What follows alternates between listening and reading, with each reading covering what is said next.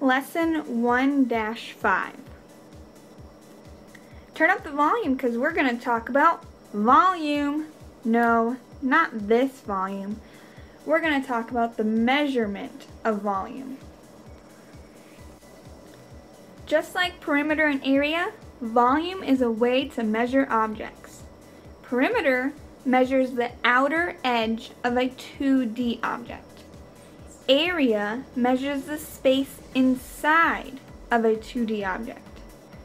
Instead of measuring flat, two-dimensional things like perimeter and area, volume is a way to measure how much space a 3D object takes up.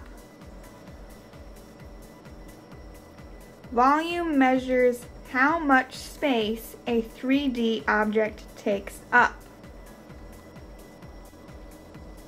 Here's a good way to think of it. Let's say you work in a business and you measured the area of a flat piece of paper. But then your boss comes in and places a huge stack of papers on your desk. That would be this one. Pretend this is a bunch of papers stacked up. Instead of finding the area, now you have to find the volume to see how much space that stack takes up on your desk. It's no longer just a flat piece of paper. It's a huge stack that has thickness or height. Volume is the measure of how much space a 3D object takes up. Remember that. How can we know if something has volume? Well, let's take a look at some two-dimensional and three-dimensional objects. Two-dimensional objects are flat and only have 2 dimensions. They only have the dimensions of length and width. They don't have any height to them.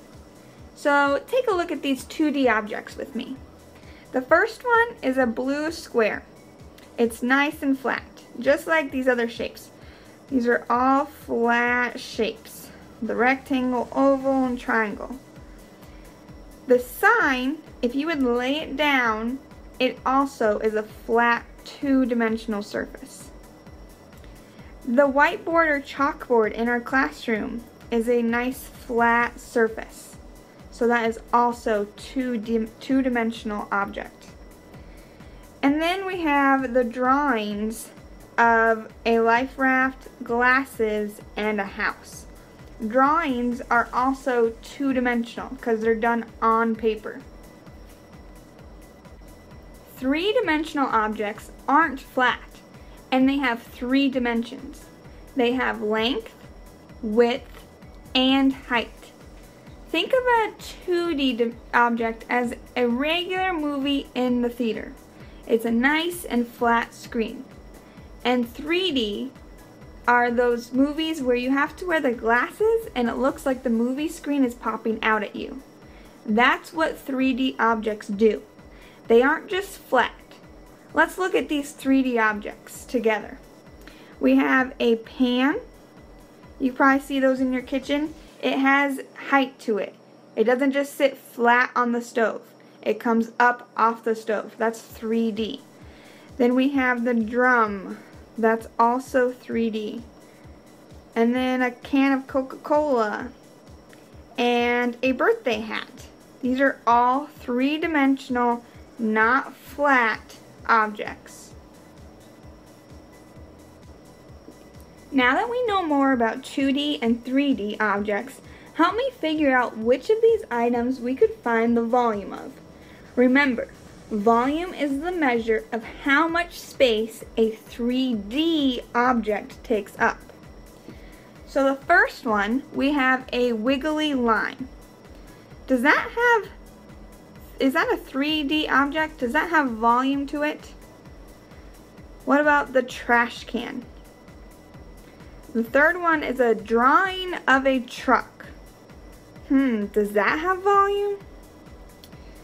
Fourth, we have the top of a desk. That surface, the top. Fifth is a coffee mug. And the last one is a box of Rice Krispies. I'm going to give you a second to think of which ones have volume. Remember, it needs to be a 3D object in order to have volume. The trash can, the coffee mug, and the cereal box are the 3 that have volume. A wiggly line, a drawing of a truck, and the top of a desk are all flat 2D surfaces. Challenge question. Miss B has 2 cans of soup. They are the same exact can of soup, except the right one is empty. She already ate it.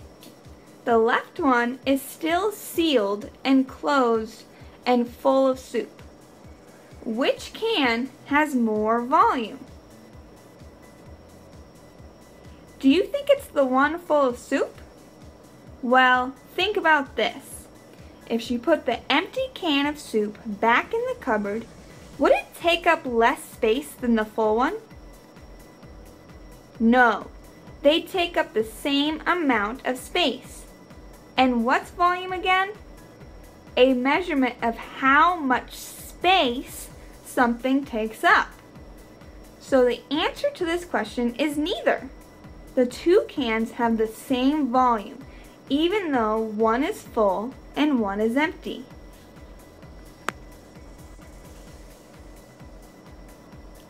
Thinking about that, make a prediction.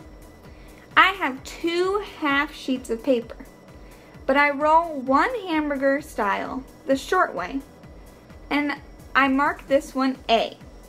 Then the other half sheet I roll hot dog style, the long way, and I mark this one B.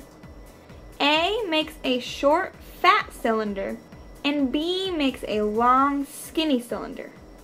Which cylinder do you think will have more volume?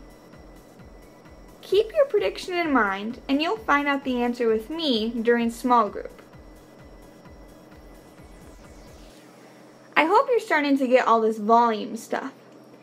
Now I'd like you to work on page 14, math boxes, in your workbooks. If you finish that, you may begin tonight's homework or free read.